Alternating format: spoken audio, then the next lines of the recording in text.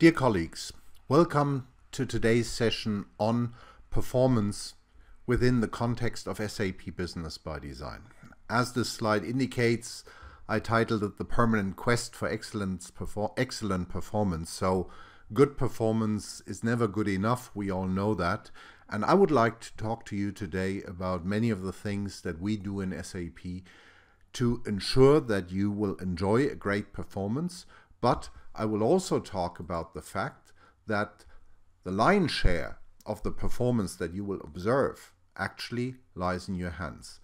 Before I talk about what performance is made up and how you can influence it, I thought, why don't we start with a little demo of SAP Business ByDesign. It's a Friday evening, I'm in my home office here, so for sure I don't have a better network set up than what you should have in your company. And if I now log on to my system and I do a very quick run through the infrastructure here, then let's assume I want to do a bit of project management. So I use the Launchpad to go directly into a selection of my projects. I pick one specific project that I'm interested in. I want to see the entire project plan with a Gantt chart. Let's expand all of the activities. Down here I have all of the related information. Let's assume that my question would be, well, what is the related CRM sales order to this project? Then I can see the sales tracking information. And if I click here on document flow, the system will retrieve the information. I can see this is the sales order, here's the project, the invoice request, here's the customer invoice. And if for the sake of this demo, I want to see what this invoice is all about, I can click here on preview and the system will generate for me the PDF that went out to the customer. That much as a typical run-through in a ByDesign system with a fairly challenging business process. And this is the performance that you should be able to experience in your environment. If we now come back to the slide, what happened whenever I did a user action, I clicked on a specific tile, I clicked on document flow, and so on and so on. So I raise an event in the system, and then this data package travels back to the SAP data center. And the first thing we need to talk about is the network latency, which should be in the range of 200 to 400 milliseconds. In my case, it's a little bit better than that. We will see that in a minute. Then the data package gets processed in the SAP data center, both on the database server as well as the corresponding application servers. And the average dialog step takes about 800 milliseconds. The result will be packaged up and sent back to the front end of the user. So we have the second time the network latency, and we send that piece of information to the local browser, be it Chrome, be it Edge, be it Internet Explorer 11, whatever you want to use. The local browser in itself has a rendering time, and that depends now on the size of the machine that you're using as a front-end machine. It heavily depends on whether you have installed add-ons in your corresponding browsers that can be any time between 500 and 1000 milliseconds. From time to time, to display a certain piece of information requires more than one round trip. So very often we visualize something, make it actionable immediately, and then we display additional data.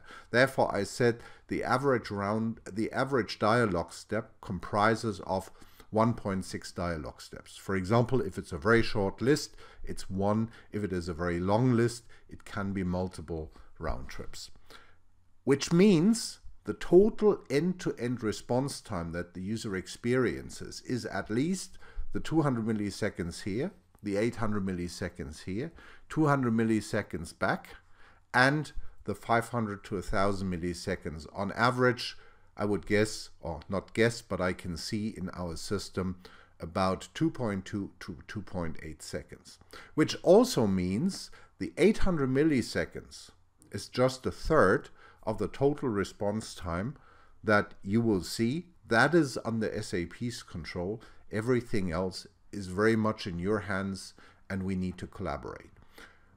Collaboration means that we send out an email to each and every customer every month telling them about what the performance is. From all of the statistics that we know is that everything which is below 3 seconds is good, 3 to 4 seconds is tolerable, everything above 4 seconds is way too slow. But that is here the view for one specific customer.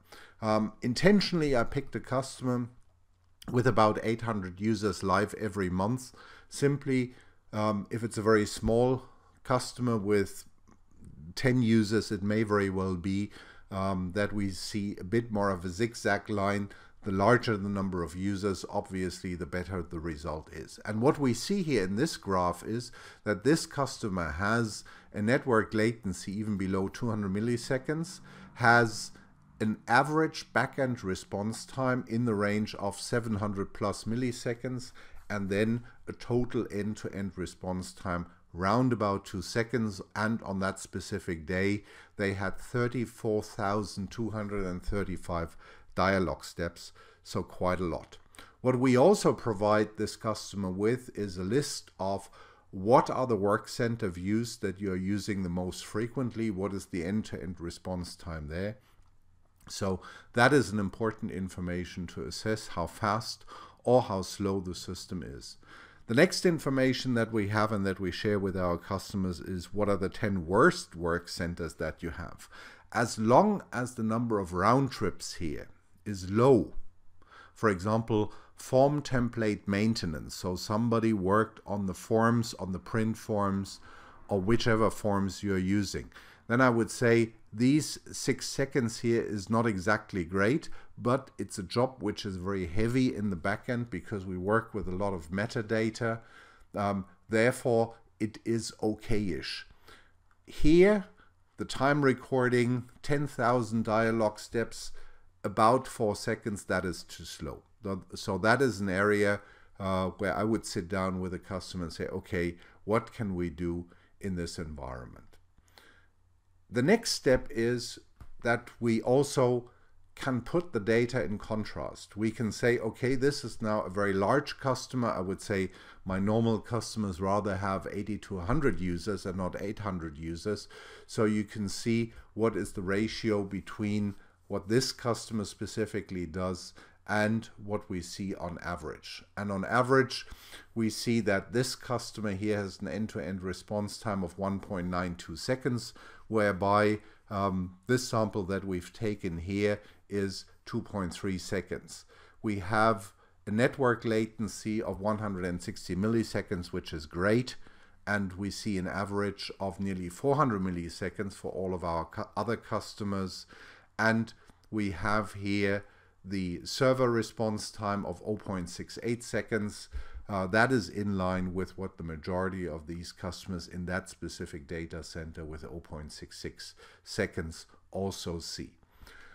Obviously, response time is not only a function of the dialog performance, but also of the batch performance. For example, we have customers who load and offload vast amount of data via batch jobs. We have customers who generate quite a heavy load via web services. We have other customers who add a lot of business capabilities to ByDesign.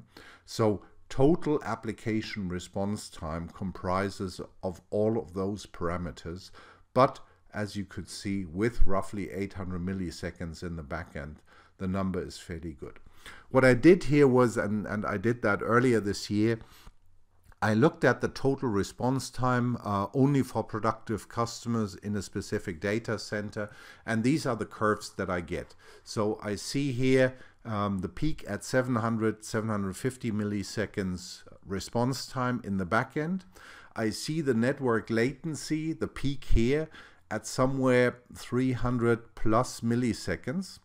But you can see that the curve is not very steep. I would love to see it a lot steeper, but we have, for example, customers in the Arab part of the world where 1 second is the average. I have customers in China where 700 milliseconds is the average. Therefore, the curve looks as it does. And then the total curve end-to-end response time, you can see the peak in the range of 2.2 seconds. So that is what you can expect performance-wise from Business by Design. As said, SAP influences about 30% of the end-to-end performance, and we obviously work on that. It is very important that you keep the network latency under control and that you work with your telco provider. And I'll come back to that. The network should be close to symmetric. Close to symmetric means there's a ratio between your download speed and the upload speed. Download speed, upload speed in a 1-to-1 ratio would be a symmetrical line. Mostly, telco providers will offer you an asymmetric line. For example, for a digital private person who watches Netflix, things like that, a ratio of 1:16, 1 megabit upload, 16 megabit download is great. For a Business by Design system, a ratio of 1:16 is not what you want to have. You want to have at least 1:3, because the amount of data that you download is not all that big, but you send also a lot of data back to Business by Design. Do yourself a favor, use the latest browsers with the HTML5 user interface as you've seen it in my demo. Also use fast enough machines and be careful with power consumption. The power consumption allows you to turn down the clock speed of a machine significantly, and that again has a big impact on the rendering time. So keep the machine fast. In case your partner adds add-ons to your Business by Design system, ask them for the backend performance and monitor that one. The same applies for web service consumption and for backend jobs. There is no need that you run a full MRP run every 5 minutes, simply because you can do it. For most companies, once a day, it is absolutely sufficient.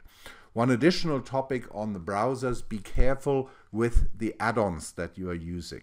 I've seen companies who were using, for example, a Skype add-on in the Internet Explorer, which easily added another 1000 milliseconds. So what can you do? And SAP published a little network performance check tool. I added the link down here. And when you start this one, it measures the network to the next SAP data center. So as I'm here in Europe, I'm using that one, and the system now runs for me a couple of tests. It measures the latency on the network plus a couple of other parameters. It takes a while. You see this bar here. We are now at 53%. And once the system is done and it has analyzed the performance situation, it will tell you the summary result on how the bandwidth and how the latency was. This is just a first indication. The system even creates an email for you that you can also send to SAP. So in my case here from my home office, I had a very good situation because I only had a latency of 41 milliseconds, so way below the 200 milliseconds, which I claim are a good performance. And I have a bandwidth of 7.26 megabit download speed, which is good. What the system doesn't tell me, I have an upload speed of below 1 megabit, which is sufficient for the demo, but which wouldn't be sufficient if you have multiple users. So that as a first indication on what you can do and why the responsibility for performance is a joint one between us and yourselves. With that, I hope you found this presentation useful on what you can expect performance-wise from Business by Design. If you observe a different performance, or if certain users observe a different performance, please open a ticket, reach out to us. We have performance experts who can give you a hint on what can be done. Obviously, we can't do a lot when it comes to optimizing your local infrastructure. That is something which you can do then with your service providers. But as always, we are here to help you. With that, thanks a lot and have a great day.